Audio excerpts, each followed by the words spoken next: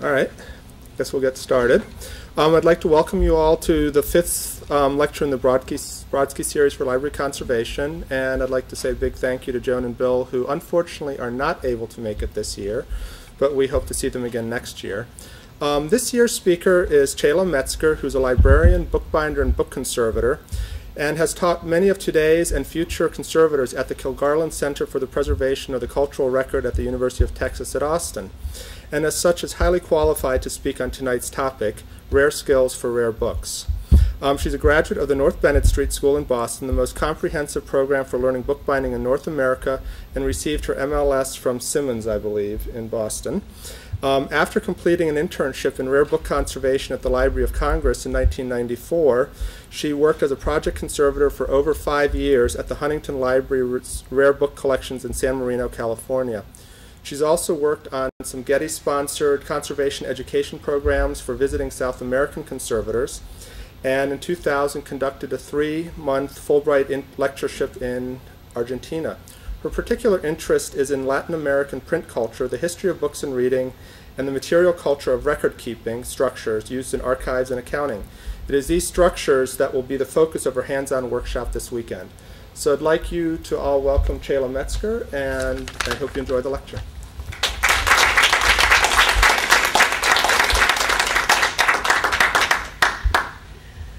Thank you, Peter. That was very sweet. It's great to be here. I want to thank Peter for inviting me and the Brodsky folks for making this possible, and you, the rare people, who would give up your Friday afternoon for a lecture on rare book conservation. So thank you very, very much. Any of you who want to move forward, you'll be able to see the images better. I mean, you know, feel free. Come on up. No? Well, you want to sneak out the back? All right. Now, just to get a quick sort of idea here, how many of you are involved in book work in some way? How many of you are librarians? Okay, great. Wonderful. This is the audience I want to be speaking to. Now, this is a slightly different question. How many of you have found in your life work that you love? Okay, fair number. That's great. And this is a very different question. How many of you think that graduate school is the absolutely best way to pursue your passions in life? Right, nobody. All right, I just want to make that clear. Do you believe in the power and importance of education broadly? Yes? Yes, we believe in education. So that disconnect between our belief in education and our sensibilities about what a graduate program is, and it's not necessarily about doing what you love, that's where I live. That's the disconnect that I live in. And not that I'm going to be dwelling on it, but I just sort of wanted you to viscerally see that. Now when I talk about library conservation, clearly I'm going to be talking about the influence of art conservation on library conservation work and on book conservation. And I'm going to kind of use library conservation and book conservation not exactly interchangeably, because I think we'll see pretty clearly where they're similar and where we're different, but I may not always make a perfect distinction when I talk. And the other thing I'm going to say is that my images do not always exactly mirror what I'm going to be talking about, but I hope that they illustrate some of the thought processes behind book conservation. And you know, some of the images are from the web, and they don't have any kind of footnote at the bottom there. Some of the images will say if they're from student work, and the rest of them are mine from work that I've done. The first art conservation program, NYU claims to be the first in 1960. I think that it's a graduate program, and maybe they define graduate differently in Europe. It's hard for me to believe that NYU was the very first graduate program in the whole wide world, which is what the literature says, in 1960, but maybe it was. In any case, 1960, which shows you that issues of graduate education and conservation are kind of young. And to put it bluntly, conservation has no hood color. Those of you in academia may think, okay, I graduated with lemon yellow because I was a librarian or whatever.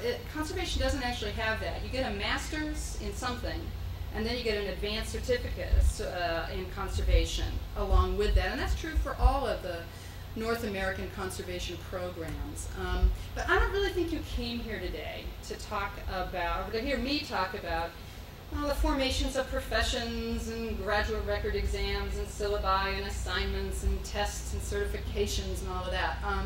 I think you might have come because you wanted to hear about passion, about connecting with your work in a passionate kind of way, and I hope I can incorporate some of those concerns, because I think we're all concerned that we love our work at a certain level.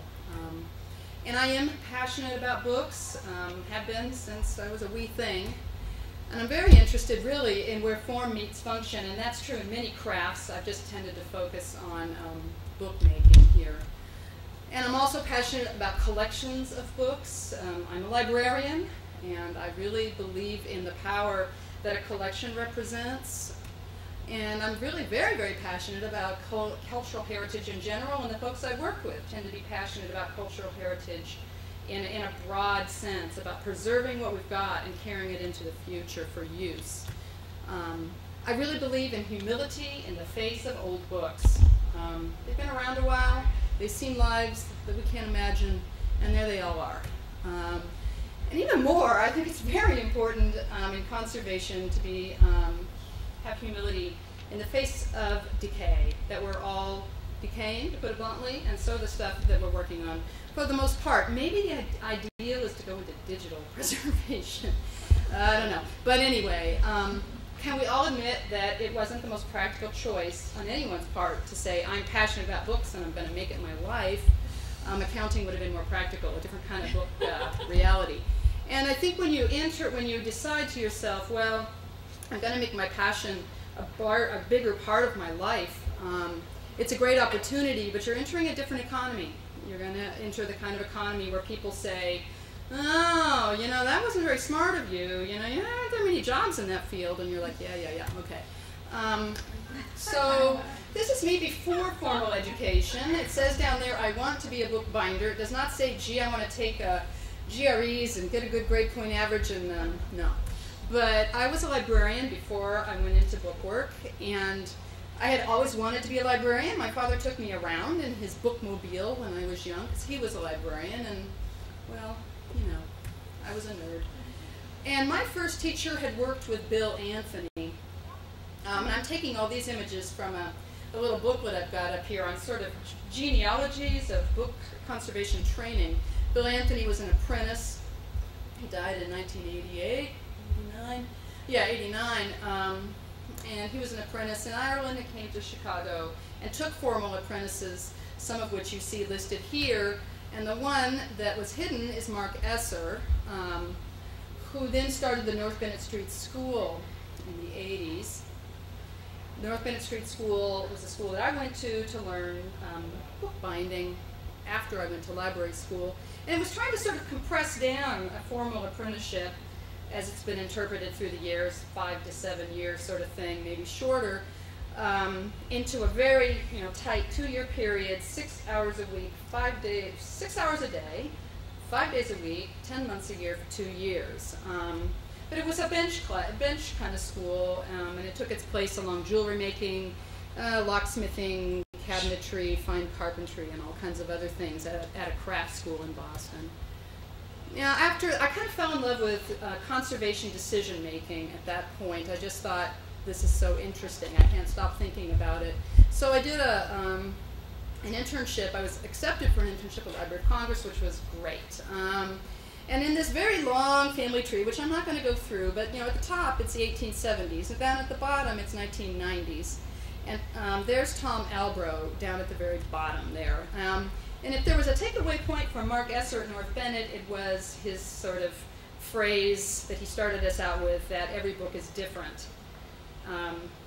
That may sound like, no, they don't, they come out in editions. But by the time you're getting a hold of them, generally, every book is different. Tom Albro, I couldn't come away with a phrase from working with Tom, perhaps, but he just approached every phase of his work with such grace, I've always thought. Now, I work in a program that has German roots. So you saw Irish, you saw English, here's German. And Preservation Conservation Studies, as it started at Columbia in Manhattan and later moved to Texas was started by Paul Banks, who was part of this sort of complicated family tree, and he studied with some German binders, in particular Carolyn Horton, who got her training in Vienna. And at this point in 1991, Paul was still with us. He died in 2000, and I never met him. But I came across a wonderful article in 1981 with all these images of folks who were working with Paul Banks at the Newberry Library in Chicago. And it happens that there's Maria Fredericks, who I also worked under at the Huntington and just learned so much from. She had such a sort of practical and happy approach to her work, I thought. And there's Gary. You had a lecture from him a few years ago, sewing up a book at the Newberry, 1981, and I don't think you can think about books in America without kind of running into Gary. And there's Pamela Spitzmuller measuring sewing holes at the Newberry, 1981, and I think that all of us who work with historic structures are very grateful to Pamela for her sensitivity and creativity in that regard. And there's Paul, who I never met. But he built a library conservation education structure modeled after art conservation, but people get a master's in library information science, and then they get the certificate in conservation of library and archives materials. Paul Banks, interestingly enough, had a high school diploma, and that was it. Now, all of this, you know, we're thinking about books, we're thinking about bookbinding, we're thinking about apprenticeships and different, you know, training patterns. I think we're looking at craft and craft traditions. And, you know, in America, I think a lot of our ideas about craft are very influenced by the arts and crafts movement, and kind of a warm, fuzzy romance about the idea of craft, in a sense that, oh, you're sitting somewhere beautiful, and you're working with beautiful tools, and you're involved in something unique. And it's kind of hard to shake that, but you know, you saw that lady with a microscope there, the art conservation program. You're putting yourself at a sort of a distance in a way. I mean, you're looking closely with a microscope, but you're not really entering into the life of the object as if your craft skills and the craft skills that made that object could intersect particularly, or even should intersect. And that's a question, should they intersect? And in conservation, that's a question you have to ask. But I think that other materials that receive use, we also have these craft associations. Historic building work, we think of craft. Musical instrument, historic musical instrument work, we might think of craft skills. And historic furniture, three that come to mind, items that have lived a life of use, and in order to be interpreted properly, might need to be usable again, maybe not. But there's your craft bookbinder, working away, underpaid, and at, you know, always with a deadline. Let's keep that in mind. But the idea then of craft in this situation might be preserving a craft that allows you to enter intimately into the life of an object. Whether you should do that or not is another question. But I think that's why we think about craft, and why we kind of want to think about craft with some of these issues. Now, to kind of get us grounded in a conservation, or you know, some of the steps involved in book conservation, I've got a treatment I'm going to run through here on a volume that I worked on at the Huntington. It's a 1624, kind of a large volume. It's Latin and Greek. It belonged in a humanist library. It had humanist notations. The spine is actually not done at the same time as the rest of the book, it seemed. It was of different reality somehow, but very cleverly done. However, it was no longer attached. But it had a lot of gold on it. It's not really attached anymore, and the curator says, well, there's a researcher that's been using this, and the spine fell off, and he's coming back next summer, and can you stick it back on? Okay, I can stick the spine back on. And I tried sort of a simple fix first, and then I thought, well, okay, I'll put it in a box. But it kept haunting me, because I knew there were problems here. It was not a simple fix. And it's basically got what I'd call broken rafters that you can't put a roof on. You don't put a roof on something eaten up by termites, and basically, when you look at this, you're seeing these, it's been sewn on leather that's very rigid and very brittle. It's already broken in half where you see it there, and then, you know, every time it really opens again, it's going to break again, because that leather just can't handle, it's not flexible anymore. So I went to the curator and I said, look, I'm not happy with a simpler fix. I would like to do something more involved, more invasive. I have 2 interns. You don't always have 2 interns to do this kind of thing with, and I knew it would be time consuming. So I got permission to move forward with it, assuming we're going to keep all the original parts, the original spine, the original boards, and all of that. So there we are disbinding it. There's those rigid supports hanging out. And oh, I just don't like seeing that. Disbinding books gives me the heebie-jeebies, and a big pile of paper like that, to me, just looks so vulnerable. And will I ever be able to get it back in a situation where I can reuse that original spine in the same dimensions? You know, or is the book going to grow? It's already like 3 or 4 inches bigger, just sitting there all fluffy. So yeah, immediately I thought, must re-sew. So we got it back. We got some new. It's a different kind of sewing altogether. I did not follow the original sewing pattern. I did not reuse leather supports. I would not do that. There was a problem to begin with. I wouldn't repeat it. So I used a different sewing pattern, original sewing holes. The sewing supports are the same dimension, though, as those leather supports had been. And we were really intent on not getting too much dimensional change in the spine. So we used the same sewing pattern, even though it left some of the sections kind of floppy at the ends. There it is, new sewing. That's, to my mind, in many ways, that's a book. Everything else I put on it later, it's got its sequence, it's back how the maker made it, and it's secure. But it doesn't have all its original parts, obviously. Now I'm going to start doing some stuff that isn't necessarily associated with craft bookbinding. This has got an overall lining of wheat starch paste and a long fiber Japanese paper that I'm hoping will serve as a reversibility layer, reversibility being a conservation kind of concern there. Now the cords are linen. I could have just as well used polyester. You know, there isn't a situation, I mean, there's some things we do in book conservation that are just so tied to kind of hand bookbinding tradition that, you know, we always, oh, of course, linen cords. You know, there's probably other options, but they were there, and I'm not worried about them, but it's just kind of interesting. And this next layer is made out of linen as well. It's a linen cloth, and it's got little bits overhanging because I had to cut off the boards. I'm going to put the boards back on. I need that cloth to help reattach my boards. But again, you know, could I have used polyester? Could I have used Tyvek? Could I have used all kinds of other things? Probably. But there's my linen putting down between the supports there. And now I'm going to put the end bands. You know, I had end bands. I always put end bands back on, or not always, but I usually do if I have them because they're a sign of the status of the book.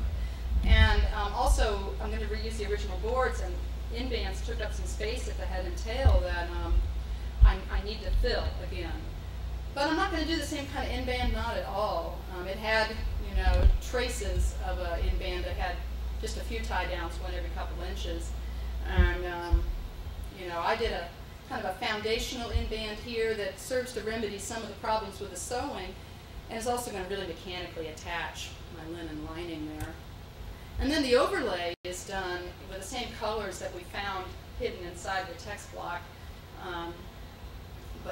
We don't know if they use this pattern. It's a pretty typical pattern, but so that doesn't even enter the text block. And no, I didn't use silk because I don't want to put silk inside the text block. It degrades. It doesn't have a long lifespan, so I didn't do that. Now here's yet another lining, and I used leather here, and it's a fairly thick piece of leather that's going to serve as a lining. And you know, I could certainly question that decision. But you know, I had faith in who had manufactured the leather, and I really wanted, that's a big fat book, and I really wanted to support it in action, and I'm trying to not use linings that take a big preferential crease. And I keep the same profile from the up and down sort of contours of the spine. So, and that's how it opens after one lining, and I sort of like to stop at each lining and say, well, how's it doing?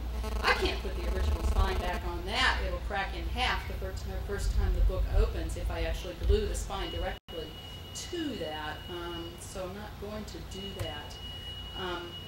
I have a plan for that spine. My plan for that spine is that when a book opens, the book will open flat, because I'm sort of thinking in a conservation engineering way.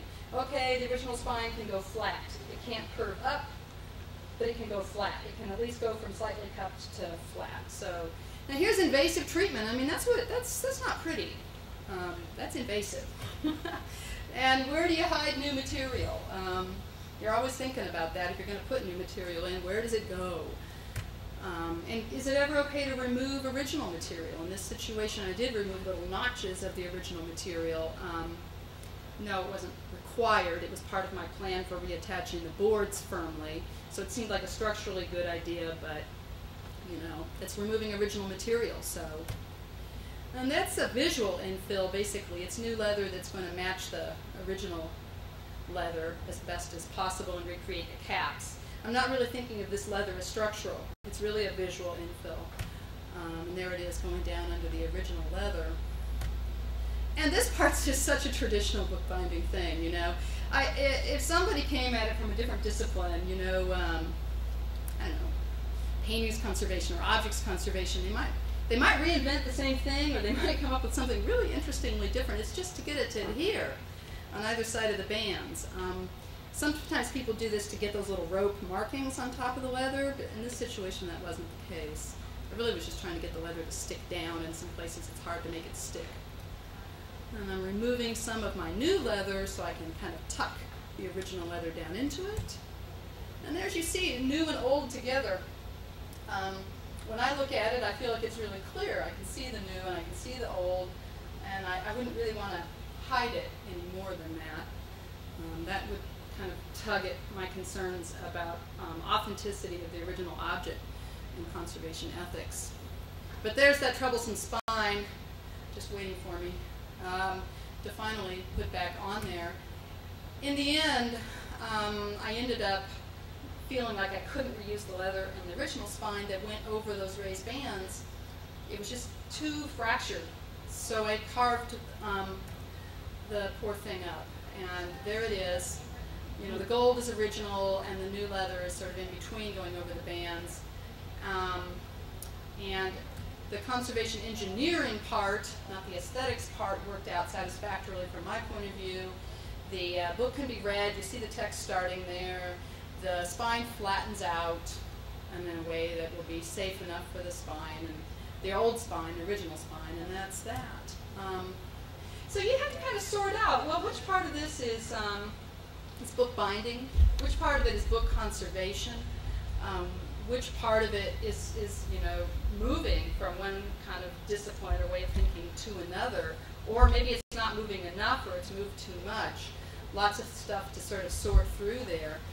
And when I think of book conservation, I'm sort of haunted by this quote. I have been haunted by this quote for years, which is why I put it in the abstract. You know, there are not too many people ever talk about book conservation education, really. And here's Christopher Clarkson in 1978, and this is his concluding sentence. The European bookbinding tradition does not form a good foundation to build or even graft book conservation education. Well, ouch. I mean, because a lot of us who come from a book kind binding sort of background and move into conservation go, oh man, you know, okay, Christopher Clarkson, he's really sensitive to book issues, so what do I think about this? You know, and my answer is sort of like, oh, really? Okay, maybe. And you know, I think it's important to think Christopher Clarkson, who's been so important in our field, and I have to admit, I can't read German or French or Italian or others who may be saying incredibly brilliant things about book conservation education, and I'm sure that they are. So I'm sort of, you know, Clarkson and I, you know, we get to have this dialogue, not that I've ever met him, you know, but I don't get to have a dialogue at that same level. I'm not reading folks from other traditions as much, but his article and his concerns are very much pre-1500.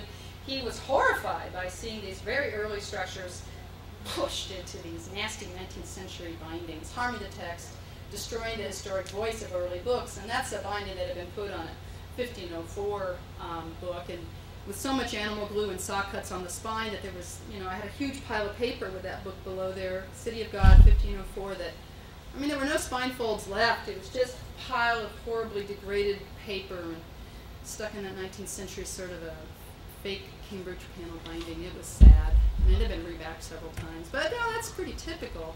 So I asked some colleagues, one of who was here tonight, what they thought of that quote. What do you think about book conservation, book binding?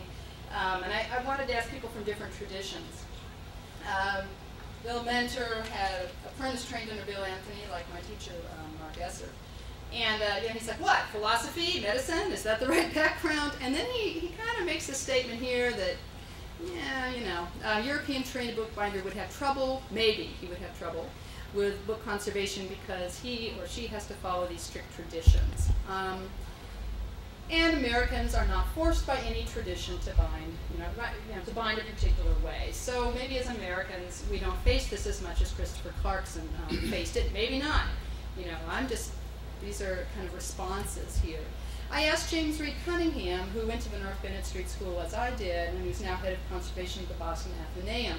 And he suggested perhaps taxidermy, dentistry, or fly fishing as a background for book conservation, but he's kind of joking.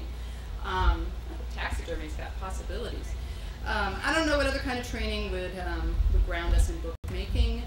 And really, he's quite right. Here in America, at least, most of our conservation work's to be done on these materials that probably are following craft traditions that Clarkson would not have approved of. He kind of loses interest after 1500.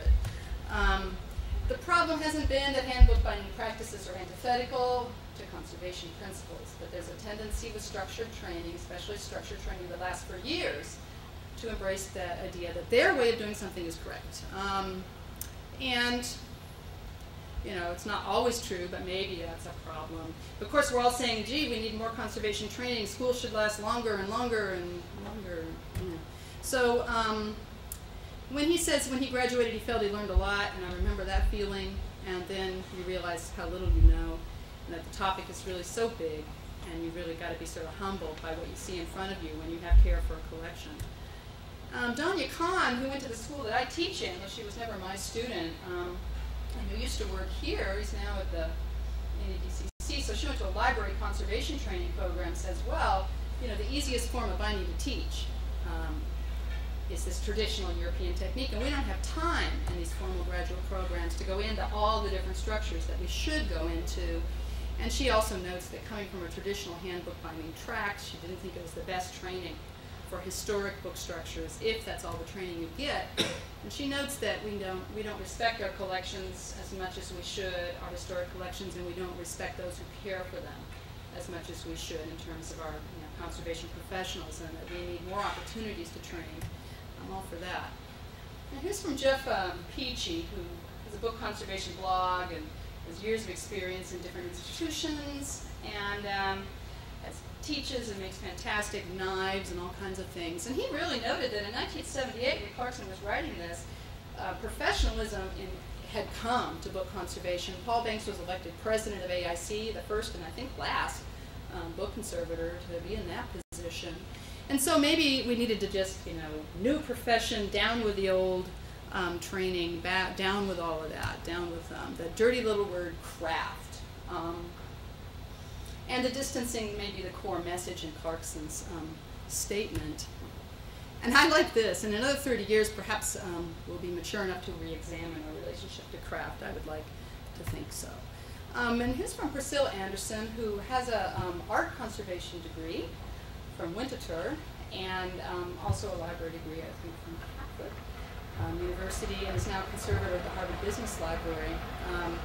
There is no one firm foundation for library conservation, a web of intersecting tightropes, and you see all the various things that you might need to be able to pull upon, including library science, historic research, conservation science, treatment, preservation, preventive thought, as well as, craft bookbinding. And where you've got 3 of those, you can relax a little. If you're just on one, you might fall off. I like the awkward dismount there. That's happened to me. So bookbinding is necessary, but perhaps not sufficient. That's kind of the conclusion I draw here. And we always need to be moving beyond whatever formal education you may have. You might need to look at multiple sources, and that these are changing professions. So is this what library conservators really should be doing all day? Covering books in full leather? I don't think so. And I love this Helen Shenton quote. She's a head of preservation at the British Library, Wanted, book conservator with doctorate in polymer chemistry, conversant with inter and intranet, that's a little old, isn't it? With knowledge of historic bibliography, pre-Christian to contemporary book arts, Diamond Sutra to the Great Blue Quran. And by the way, excellent bench skills. Read kind of craft skills there, really. Bench skills, it's a vocabulary thing. But I wanted to show you a real job description for a rare books conservator at Harvard here. And, you know, I put in blue the part that talks about treatment, where you would be working at the bench with your hands. Treat a broad range of books and manuscripts. Okay. Now here it goes on. Many things, not highlighted in blue. And then, performs conservation treatments of varying complexity. But these other issues, you can be sure, are going to take a lot of time and are essential to the care of the collections. Surveys, extremely important. Exhibition, oh, that'll eat your lunch right there. Emergency, you've got to handle emergencies. If you're not there for emergencies, you just can't do that. You know, workflow considerations, and then you supervise interns, you supervise students, you supervise technicians, and so on. Now here's the qualifications: a graduate degree in conservation, not necessarily a library degree here, so that's interesting, and then a couple years experience, strong knowledge of the history of the book structure, history of book binding, printing, writing, papermaking, and so on. And it goes on. Environmental monitoring, commercial library binding, and word processing and stuff. So maybe I should just say, to heck with passion, here's what you need. You need to study for your GREs, get excellent grades, take organic chemistry, get a recommendation from a conservation professional, and get a pre-program experience, and you are off and running. But, you know, those formal requirements are not sufficient either. Just like the crafts are not, you know, sufficient in and of themselves to do the work. But I do think the degrees are a kind of currency. You're entering an academic realm. Most academic librarians have 2 masters. It's very typical in larger institutions. And if you go to Iceland, well, not a good one. Don't use the money in Iceland. Apparently it's no good. But when you go to another country, you know, you use their currency. And you can't force them to change their currency. They're bigger than you. But remember that great things can happen when you put your mind to it, regardless of degree. I'm not idealistic enough to think that a person without a college degree today could do what Paul Banks did, but I'm not entirely sure it's not possible. And so craft isn't enough. What is? And I really think that it's teamwork. I rely on my colleagues in paper conservation. I rely on the librarians, the archivists, the folks who are doing digital preservation, photo preservation, all of the above. Because library collections are they don't just have books, they have lots of things in them. And I'm just part of that team. All these things. We have to deal with disasters, exhibits, management, mentoring, research, and big things, digital projects, folks. I mean, when your rare book librarian comes to you and says, "Hi, I made an arrangement with Google. We're now going to be scanning thousands of books, and can you help me with that?" Well, yeah, you better be prepared to help with that. But no graduate program can cover all that needs to be covered. It's just, it can't happen. You sort of skim the surface of all those topics that we talked about. And I think that the field itself needs to support people, make sure there's volunteer opportunities, try to take interns when at all possible for folks who have finished their coursework and need an internship. And, you know, to honor that bench work remains unique, it gives us access to culture that people depend on conservators to be able to articulate and think about. So we do need to keep that in mind. I think internships and postgraduate opportunities are really important. And we don't have enough postgraduate opportunities for people in book conservation. And furthermore, I really think that project conservation positions where you have 1 or 2 years, sort of like a journeyman phase and an apprentice, where you can go in and really get a lot of bench work done potentially. I think that's great. That's what worked for me. After I did the Library of Congress, I was able to work on 2 different projects at the Huntington. It was a really important thing for me. And assistant conservator positions, they're not there. That's a kind of a structural problem. You get out and you may not be ready to be head of the lab, but the actual job title, assistant conservator, doesn't exist too many places. and I wish that it did, because that's truly entry level when you enter as an assistant conservator. But I think graduate programs need to live examined lives. And one day my class decided to show up in roller skates dressed as a roller derby team. You just never know. The shaping of library and conservation education is not a mystery. It's going to be shaped by those who show up. It's going to be shaped by those who teach. It's going to be shaped by the students. It doesn't just come down from above, fully formed. We have a lot of different avenues in book training in America. I think when I started out, there weren't as many as there are now.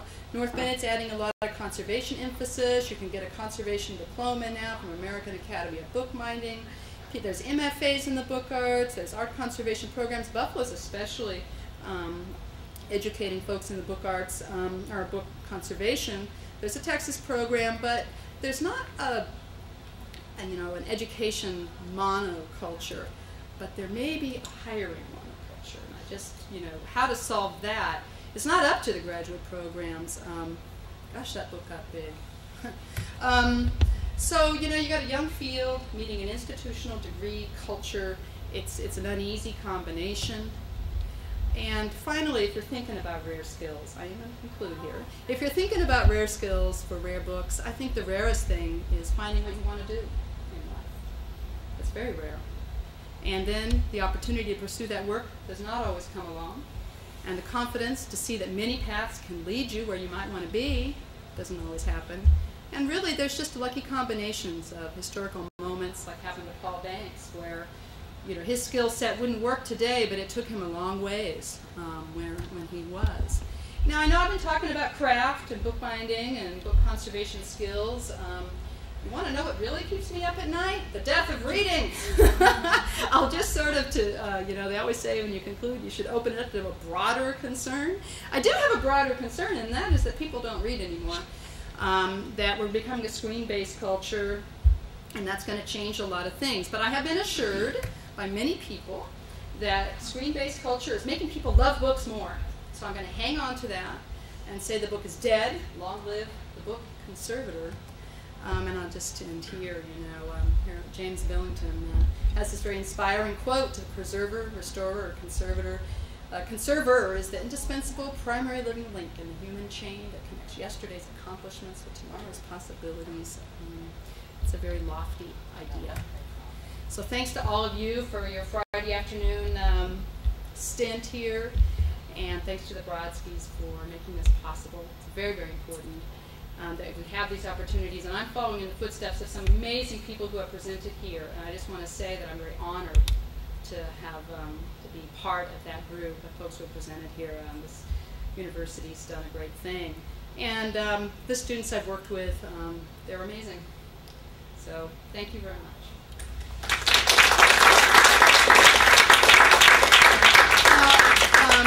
I'm happy to take any questions you might have. If you have any. Yes?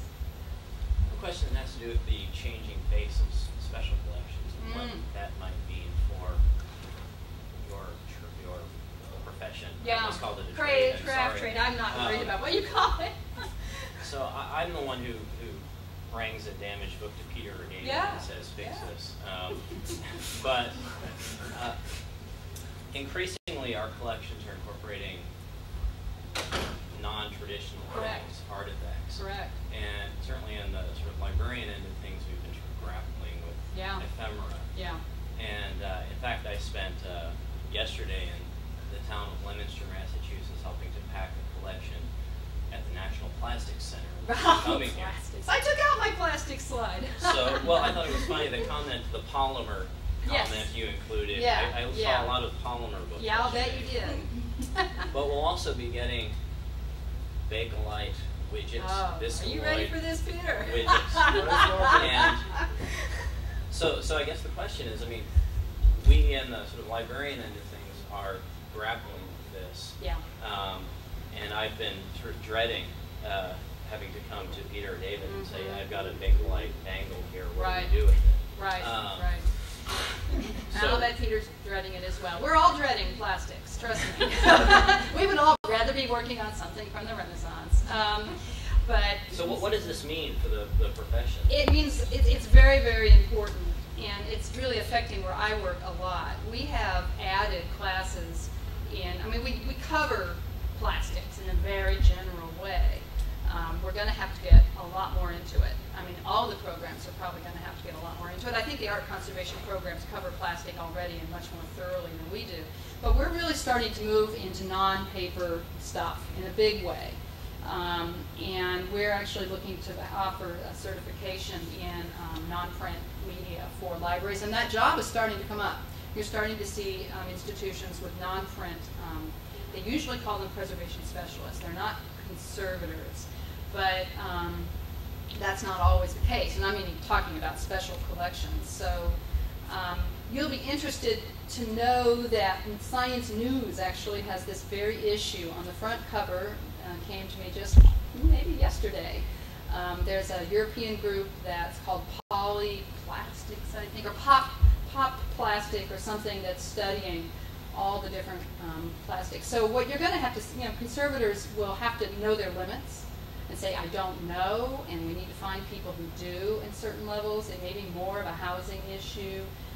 There's a lot of things that just aren't well known at this point about the aging properties. So it is affecting, I think, all the conservation programs, and ours included. I mean, we had a situation at the Harry Ransom Center a student gave a paper on where they thought, oh, we'll put this interesting art book in a box. Well, it happened to be a book that was exhibiting a few overlay pages, gel-colored sort of pages that hadn't really been noticed. They were acetate, yeah. And when they put it in the drop spine cloth-covered box, they had made it, started, woo, going into, not solution, but it softened up and cockled and moved a great deal. Because of the glue that had been used to make the box was off-gassing, creating an environment that changed the structure of the plastics permanently. So the box was not a good thing for that, and so this is where we really need to be very careful, because modern materials. So it's there, it's going to be happening. I mean, I would say if you suddenly acquired a bunch of textiles, you might be in the same situation, that you have traditional library conservators are no more prepared to deal with a whole group of costumes than they might be to deal with a whole group of Bakelite bangles. So you'd always have to be looking for some outside help. But other questions? And further questions from you if you want. Yes? Yeah, the Von Ranke collection here, I've never had my hands on it, but they used to, I guess they built the Talley Humanities building actually to house it after they bought it in like 1883 or so, and had it stored a long time. And when I was my connection with it is not even touched it. I was at the Chamber of Commerce meeting about 5 months ago when there's a guy who's about 38, I forget his name, I think it's Pete or something, and he's locally here. He's a business consultant for people who want to open businesses with connections in Germany, or make partnerships with people in the U.S. and Germany, because he's lived there like half of his 38 years in Germany and half here. And I mentioned to him that if there's any Germans who come to Syracuse, that there might be considerable interest in seeing what the Von Ranke collection is. Because to me, I mean, I've heard it since '72. I've been here. I'm going to 70 at school. I've never touched any of it myself, I think, and yet I'm a real bookie type person. And so I'm saying this distance isn't necessarily good for collections, because, Are they about use? Yeah, and actually there was a special edition of Education in the New York Times, Sunday New York Times, that had a big article called "Touch This Book," and it was all about these history of the book classes that people were doing all around the United States, where they're letting undergraduates touch books, old books, and it was done in a very admiring fashion. But I mean, I can't answer the question in an institutional setting here, but certainly it's a push and pull about where is the life of the material, and does it happen? What interaction point does it happen, and what do we sacrifice for usability or not? So. I think the Ranke collection is actually a great example of good conservation work. I might say that Peter, our conservator, is intimately involved in. Is that right, Peter? It is. say that there has been a connection to Germany. We had the German Consul General came to campus last year to lecture to the Maxwell School, and he happened to have a PhD in history, and more than anything else, he wanted to see some of the Ronca materials, so we were able to do that. More problematic is that there are parts of the manuscript collection where page 1 is here, and then page 2 is in the National Library in Berlin. Oh. So there are challenges, but certainly in terms of the topic of this discussion, I think it's a well-conserved collection. I was showing it off just this afternoon, actually. Yeah, well, special collections are changing. I mean, there's no doubt about it. And I think this screen-based access, what I'm watching people deal with, at least at the Harry Ransom Center with special collections, is how far to go with that, and when do you substitute screen-based for the original, and so on. And so, yeah. And one of the things to remember about the Ronca collection was the first circulating collection at this university. Oh my gosh, it must be. So those books, when they came here, when they got moved into special collections, it actually helped to preserve them because they were no longer as heavily used. And the conservation needs of that collection are incredible, and are ongoing. Yeah. Well, they've got a collection at the Harry Ransom Center now where it's ink, carbon or iron gall on parchment, and it seems like they're losing a lot of the pigment coming off of the ink, and it's flaking. It's either powdery or coming off in big chunks in places. These are heavily used collections for various history classes and art history classes on campus, and they're really trying to figure out how do we allow access to these anymore when we feel like we're losing enough ink that this is getting to be crazy. And some of the curators were like, this was a study collection, it should be used, let them use it up. This isn't our collection area, these are being used for educational purposes, and that's their life, that's what we bought them for. So they should be used, and we should be able to turn the pages and etc. And you have other curators saying, absolutely not. We don't have very many examples of this in our collection, and we're going to not lose any more ink for this class. These are difficult battles. So, any other yes? Has the Harry Ransom Center entered into a mass digitization partnership at all? Not to my knowledge, but the Google wives never tell. They're not allowed. No, but actually University of Texas has. The Benson Latin American Collection is digitizing its circulating collection, which is a major undertaking. And that is a special collection by any standard. So does that... Well, I'm wondering what demands are placed on you as a conservator with those agreements? I am actually not a bench conservator anymore. I'm a full-time teacher. So there's no demands placed on me, but there's demands placed on me to prepare my students for this. So what demands are placed on you? Well, be part of the process, be part of the conversation. Don't be blindsided by it, and take advantage of it. A lot of these projects come with a lot of money, and if you're there for it, you might get the money. It was interesting to me. We had a student who ended up in Charlottesville, Virginia. Her husband was going to graduate school there, and there wasn't seemingly no conservation work for her there. But she knocked on their doors, and she's like, well, y'all don't have a conservator. And they're like, yeah, right, we don't need one. Okay. You don't have a preservation administrator? No. But then, within a few months, they had signed a Google contract, and Google had a line on their contract saying, this is where the preservation officer signs off. And they're like, oh, we don't have a preservation officer.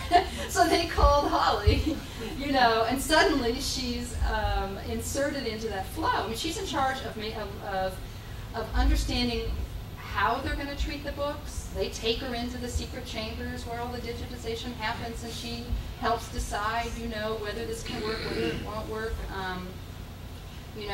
How are we going to judge what books can go off with him? And it's usually done somewhere off-site. I mean, it's not done on campus. They ship them all off. So, she's part of the kind of decision-making of what can go, what can't go, which can get us into a whole copyright sort of issue, which I'm not going into. But, I mean, basically, special collections are often not cataloged. There's a problem that there's not control. You wouldn't know, necessarily, with some special collections. You sent off 500 books, count them coming back, but I mean, they're not necessarily cataloged. It's what's called the hidden collections. It's very laborious to catalog special collections. So you know, you have to deal with inventory, security, safety, protocol. Are you going to treat things before they get digitized, after they get digitized? You know, and then are you going to not give anyone the original anymore and only offer them the digitized copy? Those are the meetings you'd have to go to. I guess what you're asking is, I think my answer is you got to go to a lot of meetings with these people, which, you know, is not very romantic, but very important. Yeah. I'm curious about, I guess, environmental issues. If you're a conservator, say, in Chile, Oh, yeah. are you going to have different concerns than a conservator in Iceland? Absolutely. Or do the books usually end up in a controlled environment so it doesn't really matter so much? How does that? I mean, I can't speak for Iceland, but I have been to Chile and various other Latin American countries, and often what you see there, and you know, you guys have more of this, I think, in the East and in Texas or the West Coast, is the kind of collections in situ. They're in historic buildings. They're in buildings that would be very expensive to retrofit with the proper environmental controls, air conditioning, blah, blah, blah, blah, blah. And they're not about to move those collections out of these important buildings, important cultural collections in important cultural buildings. And so they make do with what they have. It's not that there's not an understanding. It's just sometimes there's not money, but it's just a situation of this is where the books belong. This is where they're going to be used. And so, but yeah, definitely. I mean, you're in a humid environment, you have a different, I mean, I'm in Texas. Someone said, oh, that must be a great place for books, but not really. We have a lot of bugs and slimy things and broken air conditioning, yeah, serious humidity, which leads to all kinds of troubles. So I'm trying to think, like, where's the perfect climate? The problem is the books aren't outside. Like, I was in Peru, in Arequipa, very high, very dry, perfect environment for books, all the librarians and archivists kept saying. But I found a whole bunch of moldy books. It was a perfect environment outside for the books. But if you have a leak in your roof, you have a microenvironment, and that is not a perfect environment for the books. So, you know, yeah, it's a constant struggle dealing with this. And, you know, maybe we'll just we'll make a perfect book environment run by, you know, robots, and it will be far away, and we'll just be looking at things. And, well, you know, that's where a lot of, I mean, like, the University of Chicago is building, you know, I think of kind of a major sort of repository, and then things are sort of brought up. And actually, every university is building repositories and putting a lot of their books in off-site storage, and then having to take them out of that perfect condition and condition them before they hand them to you. They have to be sort of conditioned for a not-so-perfect environment, and then you get them, and then they put them through some sort of holding chambers until they can get back into that cold, dark place where they belong. All right, and you know, and the filing, I mean, it's not open stacks, right? I mean, everything's done by these are massive. You've got cherry pickers and huge shelving systems. Anyway, they're kind of cool places. Yes. When you talked about disbanding this book, and you weren't happy with just making a new spine. With what? Making a new spine. Well, I was worried that I would never be able to get that pages back together so that they were the same dimensions they used to be, so I could put the original spine back on it and have no difference from the dimension that the book used to have. Yeah, and when you took all these original parts off, you removed the leather sewing supports. How did you decide what the best thing to do would be? I mean, you had the demands of the people who own the book, and you know, your own skills and background. It's complicated. I mean, the decision-making part is, you know, it's not perfect. I don't think I would have made the decision if I hadn't had 2 interns, because it was a very laborious process. I mean, those were the folks who were helping me that are photo conservators. But they had a problem-solving mindset that applied perfectly well to book conservation. It just wasn't the objects they were most familiar with, so they were quick studies. But I would have made, you know, I would have probably made that decision differently in a different circumstances. I can envision saying to the curator, you didn't get on my schedule, I'm all booked up with this exhibit, I can't deal with this till next summer, and when I do deal with it, this will take 40 hours, you know, at least, and that means I won't be able to work on 10 other things that you need worked on. It's up to the curator then. do you want me to do that, or can we just sort of hook this thing together mildly, or use it in a special cradle and get, put the spine in a different box? Other things we could have done. Does that answer your question? So one by one, huh? One by one. To make the decisions of how to put the book. Not, it's really, I don't know how I would make a flow chart for the decision-making process. I'm sure if I sat down long enough, I might. But I've seen some of those flow charts, and they're just mind-boggling. It's very, it takes more time to do the flow chart than it does to do the treatment. I'm sure. And then not everyone would agree with your flow chart. But I think you really have to look at the institutional concerns. At that point, I was working for the Huntington Library, and they had concerns, and I was there to meet them. And it was happenstance that I happened to have interns who could help me with a quite complicated treatment. I will say that I wanted them to learn from it. I saw this, aha, this will be a great treatment for them to do. They'll learn a lot, it'll be fun. Those things do enter into my mind. Yeah. So, yes? What was the duration of time from the beginning of that project? A lot. I have to say that it didn't take as long as it might have, because there was 3 of us going at it. So it seems to me that I wrote down something like 40 hours, but I was not keeping careful track, because at that point my job was not to be the Huntington's conservator. My role was to work with the students, the interns more. So when I say 40 hours, I couldn't tell you exactly how accurate that was. There's drying time and stuff. You're never just working on one thing. You're working on a ton of things all at once, so. But that's kind of a rough estimate. Sewing is the longest process there. That took a while. 3 days. 2 at least. Yes. Yeah. Somebody? Yes. In Austin, my own sense is that Austin spent some money through the years on their libraries and on books, oil money or whatever money. The legend of Harry Ransom lives on, yes. And how does that play out? And maybe to conjoin that, whatever you want to talk to there, with the sense of how does the book conservation activity play to the future in terms of what type of audience expansion would be reasonable? Audience expansion? Or you mean more students, or you mean? I mean the people that are being served by it now. It's more than just institutions like holding books. It's also for researchers and even for those who want to resell them, I suppose, that just want to improve their value to a certain extent. Yeah, well, if you ever watched Antiques Roadshow, you know that you can totally destroy the value of historic artifacts by giving them to a conservator. Yeah, so you gotta watch the valuation issue.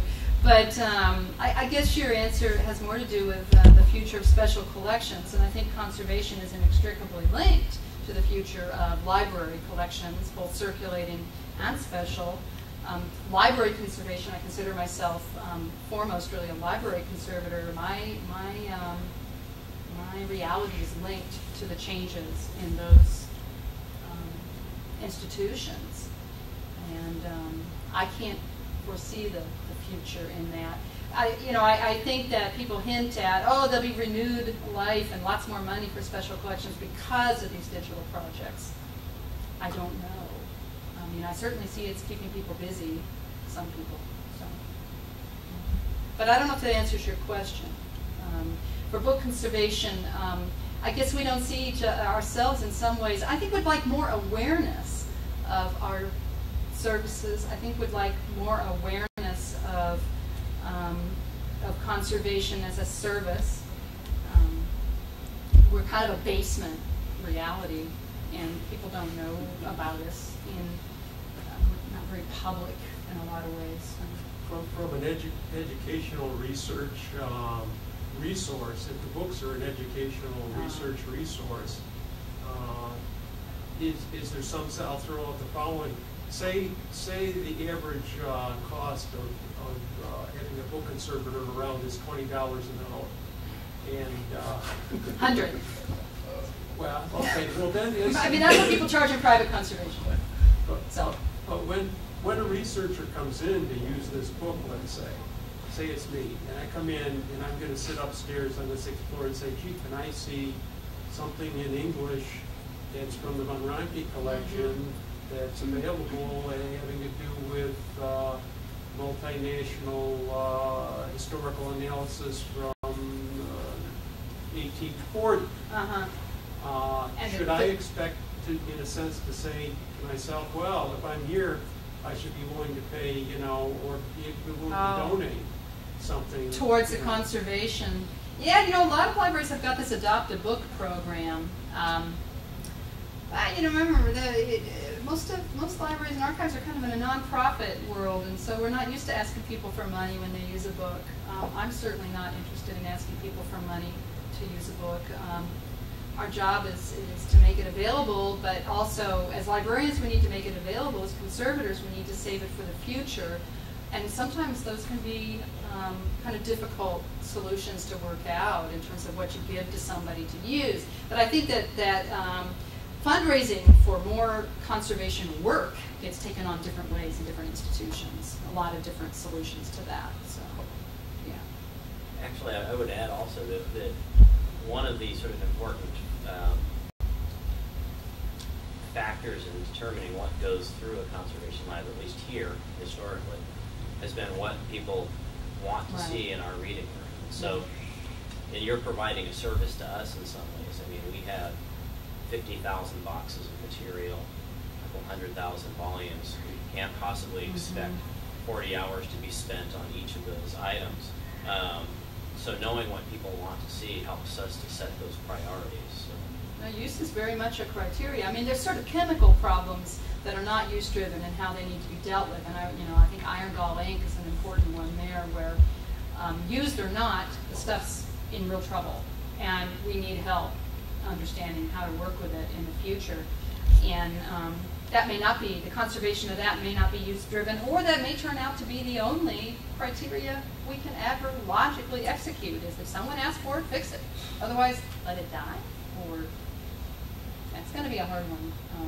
It's like brittle paper was another one, where we really wanted mass solutions, and it wasn't use-based, it was the whole substrate of materials dying fast, and what do we do? So there are certain sort of emergencies that make conservation not use-driven. But in general, I think, as you say, you're the users. The users are the point of it all. Readers, yes. Or at least lookers. Thank you, guys. I'm happy to answer any other questions. I guess I'll be seeing some of you at the workshop tomorrow, and I look forward to it. Unless there's more questions. Well, in terms of just what's on, yesterday was the first time I saw what's called a Dell text, netbook. A netbook, it's $300 to $400 replacement for a laptop, I guess. Oh.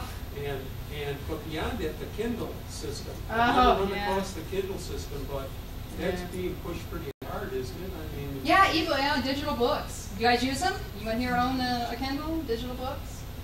Hundreds and hundreds of titles at your fingertips. The problem is nobody reads, but hey, whatever. Those will be interesting to conserve. I don't know how that's going to work. Especially since you can annotate them, supposedly. I don't know if those annotations stay with the book permanently. You don't own those books. You own the device. I think that's how that works. And I don't even get into copyright and ownership issues, which is huge in libraries right now. They're throwing away hard copy that they own, buying subscriptions to journals that they don't own, and if this company goes out of business, no more journals. Big deal. So there's an interesting one, but I'm not going to get into library talk. But yeah, I don't know.